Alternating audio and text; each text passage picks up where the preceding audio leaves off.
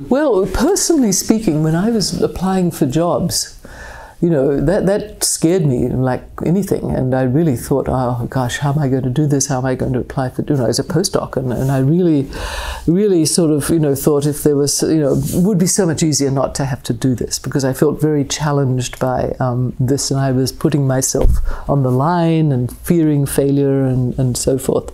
And so, so that was sort of part of it. On the other hand, I had no conception of what I would do if I wasn't in science. There wasn't like, oh, I've always thought I'd like to do such and such.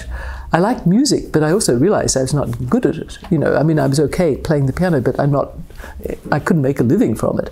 So I didn't really have a sense that, oh, well, I could just jump into something else that I love, because, you know, I liked doing science, but I certainly felt very daunted by it. And so I guess you just have to go with the idea that you're going to feel very daunted and sort of afraid of failure. But, you know, so if you fail, is it really a failure? I mean, you know, you put a lot of energy into something and maybe you won't get the job you want or something like that, but it's probably not a failure, right? It's just that, you know, that didn't work out then. But interestingly enough, other things work out.